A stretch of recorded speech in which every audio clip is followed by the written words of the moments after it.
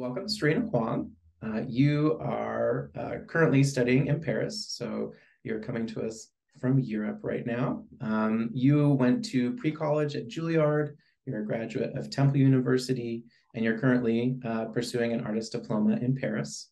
And then you also do some nonprofit work for two other music ensembles and some non-music related work for the Green Consumer Project. You also have the Creative Baggage Project that you work on, and they also just started a new initiative called For the Lost Creative, which kind of compiles resources for creative individuals. And I'm going to let you talk way more about all that. But let's start talking about your current studies. You are in Paris for your artist diploma. How did you decide on Paris, and how's it going? It's going great. This is my second year, so I spent last school year here as well, and I feel a lot more comfortable and confident in being in a new culture now. But it's actually a funny story. My roommate throughout undergrad was a business major, and she had seen a program through Temple where you could study abroad, and I think she wanted to do the study abroad over the summer at the American Business School in Paris. And she was just like, hey, Serena, wouldn't it be fun if we applied and we went to Paris together? And it was during the summer, so it didn't disturb my music courses, because I know that a lot of the times with music majors, it's harder to do that. You have to get your ensemble credits during the semester. So I was like, okay, maybe I want to do a summer festival, but I also can apply to this and just see what happens. And I ended up getting a scholarship to go. It wasn't for music, actually. It was just to take a language course, and it would fulfill one of my gen ed requirements. So I was like, okay, that's not a bad thing to do. My roommate ended up having other plans for the summer, so I went by myself. And when I came here, I was like, wait a second. Paris has like the most rich history for flute. All of our repertoire, and not all of it, but a lot of our major repertoire comes from like the Paris conservatory tradition. Like, I should find a teacher out here to study with, just to kind of get a better grasp of what it all means and everything that we've learned in the States about French music, from the perspective of someone who works and studies here. So I went on the Facebook group Flute Forum, and I just asked if anybody knew any flute teachers that I could work with. And I ended up meeting some lovely, lovely teachers from the school that I go to now, and my current teacher, Professor Mihi Kim. So I took lessons with a few of them, and I also went to a festival with my professor, and we just kept in touch. I had another year of undergrad left, so I was like thinking about what I would do next, and maybe I would apply to go to this school. And then when I graduated into the pandemic, obviously I couldn't go anywhere. So it was kind of during that year that I was like, maybe I'll take some more online lessons with my current teacher. And then I kind of decided that the audition process for like post-grad or graduate programs, I should say, were just not what I was ready to do for the pandemic year. I wasn't ready to fly out to places or do a lot of Zoom auditions, so I just made the videos for this school, and I was like, I'll see what happens. If I get in, I'll go. If I don't get in, I'll spend another year auditioning for more places. And I ended up getting in, and I'm really, really happy that it worked out this way, but it was all very circumstantial. That's great. And how many years will you be in Paris before you finish? So this will be the final year of the diploma that I'm getting, and then we'll have to see. I really do love the culture of music around here, but of course there are a lot of things that are more difficult about living in a foreign country. And I miss my friends and family, although if I left, I would miss my new friends here. Yeah. So that will have to be decided soon, hopefully. Have you, since you've been there for the last year, have you had like performing and teaching opportunities in the area and around Europe? Yeah, I've been lucky that my teacher organizes a lot of activities for our studio. So we perform at school, which is a beautiful, beautiful venue, a few times a year. And there's also a church in Paris, Église Saint-Marie, that hosts like free concerts for the public. So that's actually one of my favorite places to play because you have people just walking around and the doors are open and they hear music from the street and they just walk in and they listen. And people might come in and out, but it's like more of a casual environment. And we've had a few during our holidays, because in France, we have a lot of holidays. During our holidays, we have master classes in different places. So I've gone to play in a chateau in Normandy. We've gone to Tuscany, like rural Tuscany to play. And did we go anywhere else? We're going maybe to Tenerife next year, but that's not certain yet. So it's been cool to just have different audiences and get these experiences performing, because I noticed that when I was an undergrad that it was kind of like you get a solo performance maybe twice a year if you're lucky, if you have like your own recital and a studio recital. And if you're a performance major, maybe that's not enough to feel totally secure and comfortable in your performing abilities. So you graduated in 2020? Yeah. Lovely. So that was graduating into a pandemic. Things, I assume, had already been shut down for the most part at that point. So aside from applying to this program in Europe and in Paris, how nerve-wracking was that, kind of knowing you were graduating into kind of an art scene that hopefully wouldn't be shut down for too much longer, but we didn't really have an end in sight at that point. What was your approach as a newly graduated student? Oh boy. Honestly, towards the end of my last year, I lost a little bit of motivation to play. I had been really, really looking forward to my senior recital. There had been a lot of repertoire that I had been saving for my senior recital. A lot of people that, my former teachers or people who I wouldn't ask to come from very far, except for my senior recital, who were gonna come and I would be able to see them again. So all of that kind of spiraled in like the last 3 months of school. I was just kind of like, okay, I need to get my diploma and then kind of rethink my existence. And I'm sure a lot of people felt that way. Most of my friends felt that way. There were some good things I think that came out of it. I did like at random points get moments to do some flute related and music related projects. Like I made an arrangement a long time ago and I got to remotely record it with my friends and just try and play around with some new things.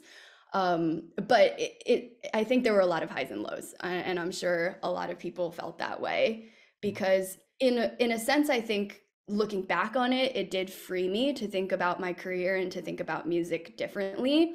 But at that point in time, I was just kind of losing my mind. It was like, I signed up to perform for the rest of my life and nobody's performing. Even the people who like won the best jobs in the world aren't performing.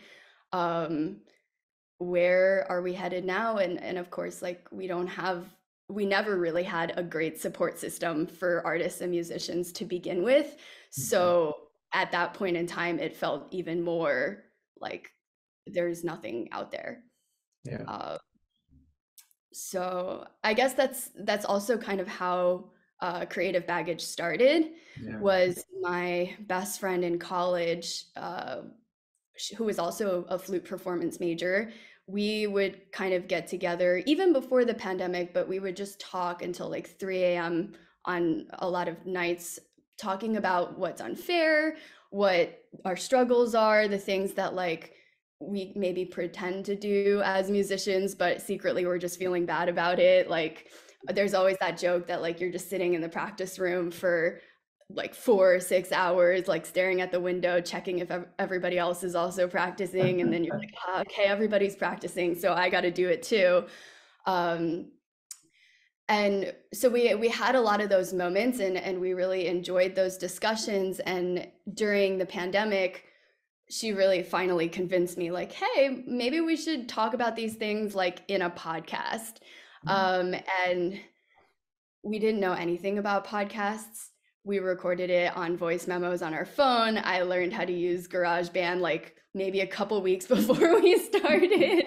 And so it was all just like very raw, and whatever came out of our mouths. We would do a little bit of editing, but the cuts were not very clean either. It was just whatever we really, really felt in those moments.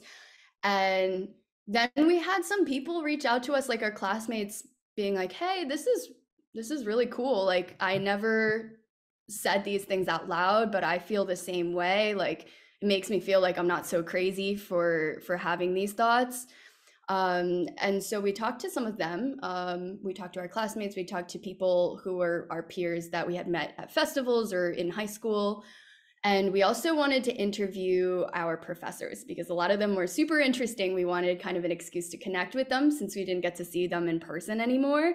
So we got to hear about their careers, and, you know, we really looked up to a lot of our professors. So hearing that they also had like crazy embarrassing moments or thoughts of like, I don't know what I'm doing with my life, and seeing how like stable and quote unquote successful they are now, it kind of made us feel like, okay, so this is a normal stage in our life. We're going to keep going down this winding path and just see where it leads. And then we kind of got the courage to reach out to people that, you know, published articles online or that we saw a video of, or just people that we enjoyed performances of and never thought that they would talk to us, you know. But we emailed them. Nobody was busy because it was the pandemic. And we got a lot of awesome guests on our show. And at first we were just like, oh my God, like, I can't believe you're talking to us. But then we had real candid conversations, and like, it felt like we knew each other, or we were just getting coffee. And I think during such a lonely, isolated time, that was kind of the most enriching thing we could do, because there was no other way to really meet new people. We were stuck with the friends that were around. You know, a lot of people went home. We stayed in Philly for at least into the summer after I graduated. So there were only a few friends around that we could really see and felt comfortable seeing. So that was our only way of like reaching a new social circle, and it ended up being a very, very fulfilling and valuable one, because now we have connected with so many people who have done so many amazing things. Yeah. And you guys recently started the For the Lost Creative Initiative. Tell me more about that. Sure. So in, I believe, April, we were finalists for a program called Encore Accelerando, which took place in Budapest. So it was Justin's first time in Europe. It was my first time visiting Budapest, but we had applied with this vague idea of like, we want to create a database where people can search up things to do if they're feeling lost, if they just graduated, if they are anticipating feeling lost. Basically all the tools that I wish I had when I was taking my gap year in the middle of a pandemic and couldn't do anything else. Because I ended up kind of finding my way through random ads that I maybe saw on Instagram, or just searching thoroughly on Google. But things were hard to come across. There were a lot of issues with, you know, finding things that were expired, or things that had extensive application fees, which I guess I'll talk about when I get to the database.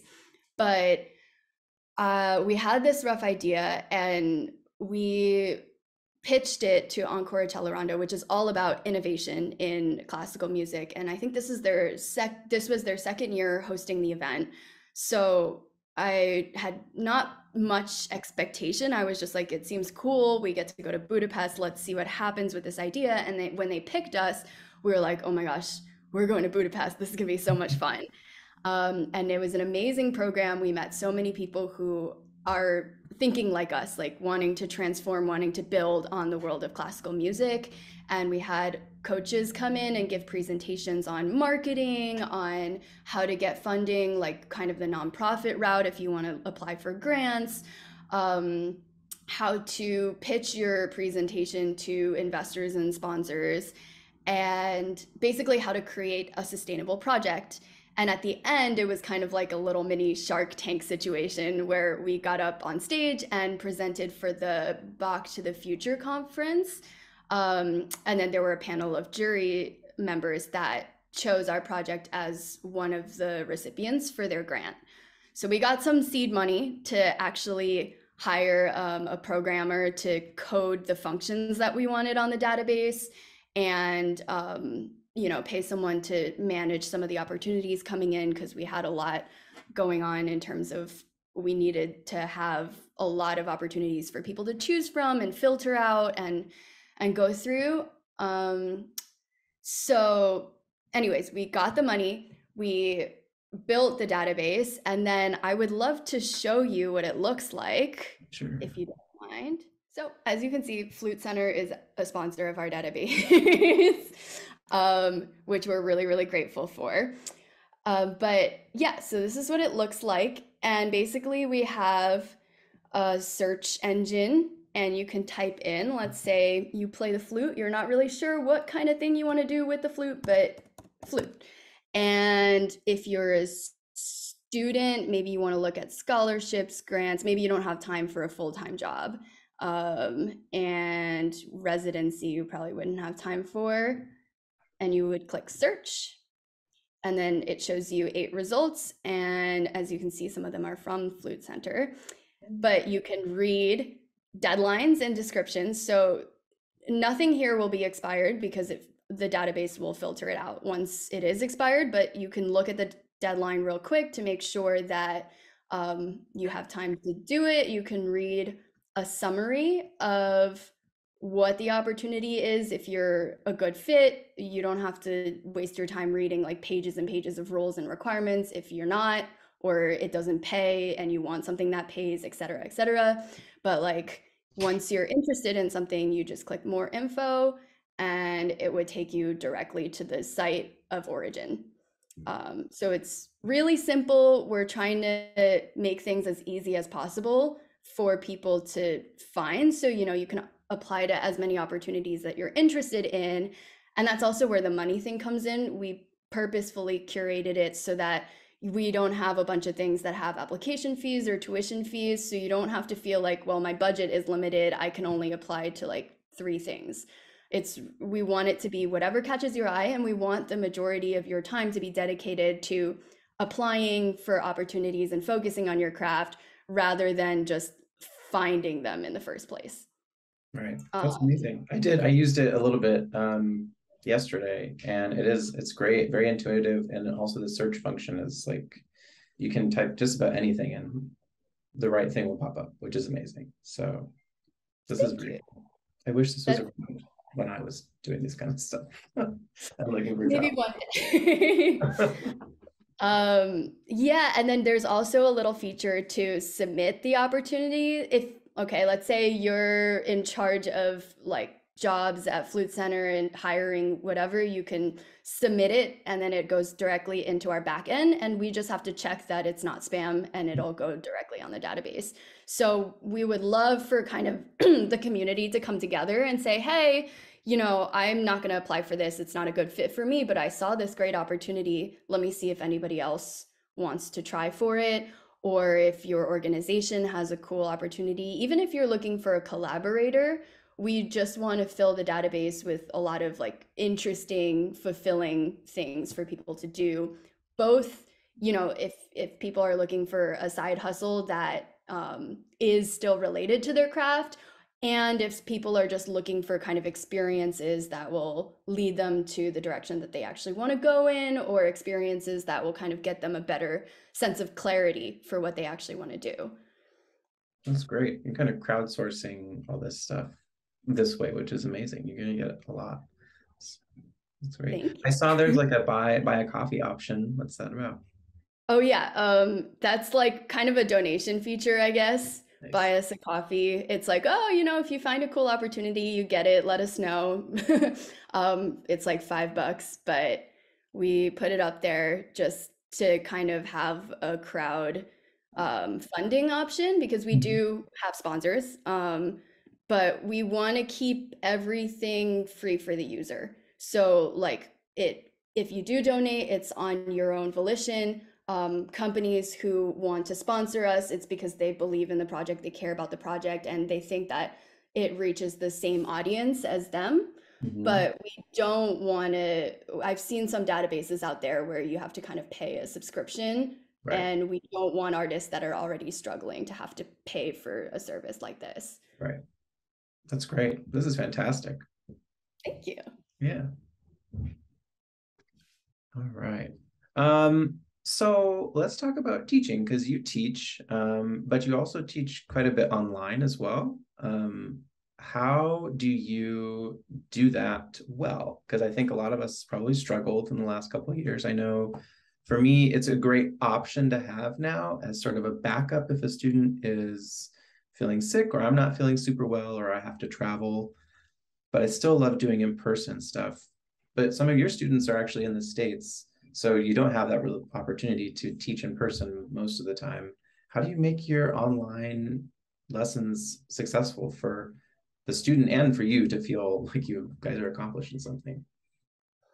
That's a great question. And actually in the beginning, I was kind of a non-believer even for my own lessons, like taking lessons online with my teachers in the final weeks of my undergrad and also when I started online lessons with my future teacher, who's now my current teacher. It was all online because I hadn't made it out to France yet, and I did a whole year with her online before I arrived. Um, but I do think that one, the technology has gotten so much stronger just because of the impetus of the pandemic making us need it to be that way. So, like, what used to be really laggy Skype lessons that I did once in a while if my teacher was traveling, like, became, I mean, in the beginning there were glitches, but by now it's like, for the most part, everyone has stable internet connection and the sound quality is accounted for. Um, so I do appreciate that things were set up for me in that time to be able to build my studio because otherwise I would have been in Philly knowing that I would leave. It wouldn't have made sense to curate some students. So I actually started with the online route. I went on Thumbtack, I think, for my first few students, and they ended up being in like Texas and California. So there was already a mutual understanding that we were never really going to do in person. Um, and then I've been lucky. I also found a few students in my hometown. So this past month, when I was visiting home, I did get to teach those students on in person, and that was really lovely. And I do see a very, very strong value for having in-person activities for my students. So one of the biggest things I do is I try to help my students find in-person opportunities to play and perform with other people, Mhm. even if I can't be there. And so all of my students, they do either marching band at school or youth orchestra, or I had a student had have a great time at flute camp this past summer. My younger students did like New Jersey Flute Choir Day. So I really, really encourage them to just get out there and meet peers who also do what they do and get exposure to different teachers, different perspectives, and with the bonus of those being in person. Um, but I do think that teaching online, my students have developed really strong communication skills because there are a lot of things that normally your teacher would just like tap you on the shoulder, or you would be like, what's wrong with my embouchure? And then they would kind of look at it and try to imitate you and then kind of move your flute for you, or even like um, just guide you with showing you like um what's the word, like you can mimic because your teacher is right there and you can just watch what they're doing. But with Zoom it's like, oh, it's reflected backwards and you can't maybe see that clearly with the instrument. I have some younger students who like their flute always goes off frame. So I have no idea what they're doing and I have to be like, can you show me, because that note sounds off, maybe your fingers are wrong. um with that being said, I think my students ask really amazing questions, and I think that they are able to develop a sense of self and a sense of like, this doesn't sound right. Can I play it for you again? in a way that I didn't have when I was younger. You know, whatever my teacher suggested, like maybe you should try this. Okay, like let me do it. I just wanted to do like everything my teacher said. And I didn't really question that much. Or when I went home, I thought more about what if I was doing what my teacher said than if I liked how I sounded. And so there were a lot of things that I often overcompensated for, or just I went in the direction that my teacher wanted without actually evaluating if that direction was helping me. And with my current students, they can't afford to do that, because when I'm giving them suggestions, like I am hearing a decent quality through Zoom, but I always emphasize with them that like you have to listen with your own ears. You have to see how this feels for you and adjust accordingly. And if there's something that doesn't feel right, you bring it up and we talk about it, because that's our most valuable form of learning here. And that I think has really made them strong in that area. And I'm always impressed by the questions that they ask or the things that they bring up in our lessons. So that even with my younger students, I think is a really, really valuable skill. Yeah, it sounds like it forces them to be listening more than you probably would if you just had a teacher being like, okay, great, I hear this and do this, and you can kind of just go on autopilot as a student. But I like this. It's forcing them to be more mindful when they're actually playing for you during a lesson and bring you more questions. This is good. I'm going to take this to my students when I have to. It's also really interesting having students that are kind of all in different places. Because I noticed that when I was younger, you know, you have kind of a regional teacher and then they have a formula for their students. You know, at this age, you enter this competition or you do this program. Like every 8th grader is recommended to try this like flute choir or try for this orchestra. But it's been fun kind of tailoring the experience to wherever my student is, and especially with my students in California, like I don't have any experiences with what's out there. So I'm often, you know, reaching out to people in my network or just doing some research myself, and it helps that I'm doing this database project, because sometimes I'll just come across something that would be great for my students, to kind of have them choose what they want to do, because there's no like tried and true method for me. You know, it's like, okay, well, I found 3 flute camps that fit your dates in California. So you can look into them, tell me which ones you want to apply for, and we will go from there and we work on all of that together. But another thing that, you know, students really learn to be independent on with that kind of stuff is managing the whole application process themselves. Like I used to do my recordings with my teacher there. Maybe she would even be manning the camera when I was younger, or like my teacher would in high school, he booked the recording studio for us and was there on the microphone behind the scenes being like, all right, let's do that take again.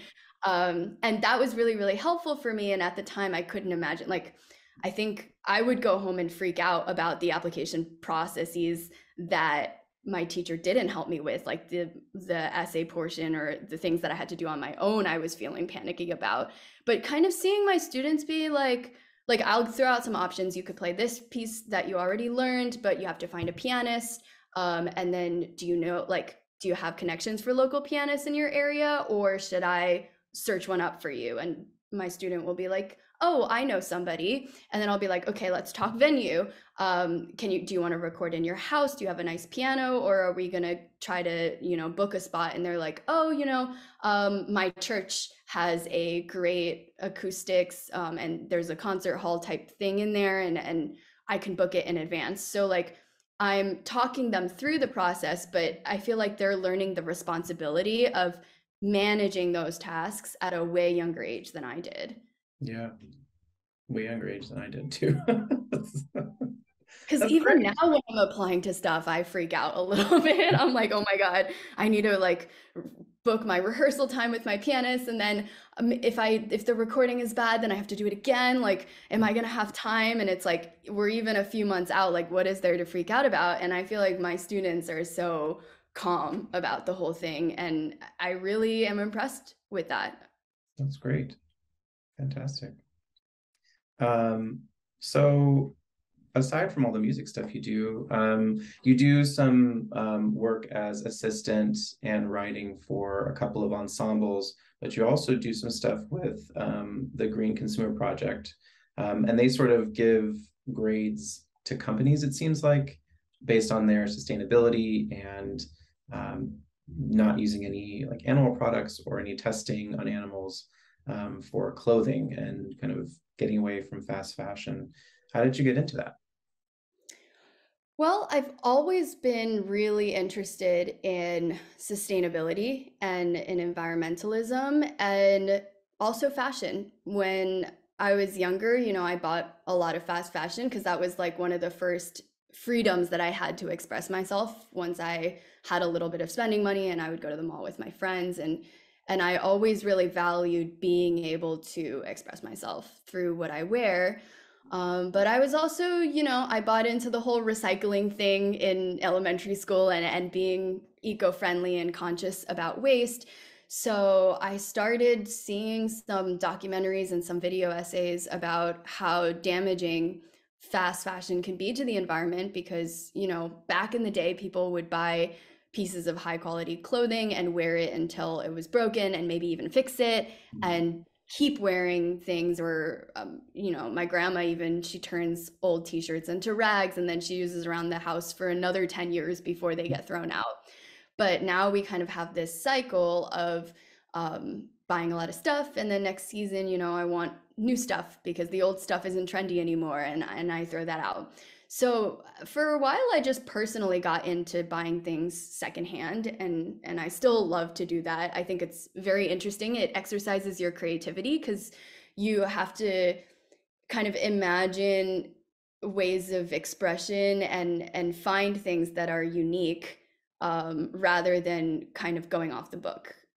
Because you can only find one thing. So if it's like perfectly your size and also a really cool style, then you get more of a connection with it, I think, than like buying something off the rack. So now it's almost more fun for me to shop secondhand.